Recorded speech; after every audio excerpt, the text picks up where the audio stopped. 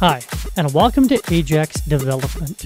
AJAX, or rather Asynchronous JavaScript and XML, is a specialized programming language created to allow JavaScript and XML to communicate and work together. Now, this would allow a web page to talk with the server behind the scenes, and would make web browsing more fluid and elegant for users. Plenty of popular websites like Kayak and Google Maps already incorporate AJAX into their sites that allow for this more user-friendly navigation. This course will be a boon for those already familiar with basic JavaScript.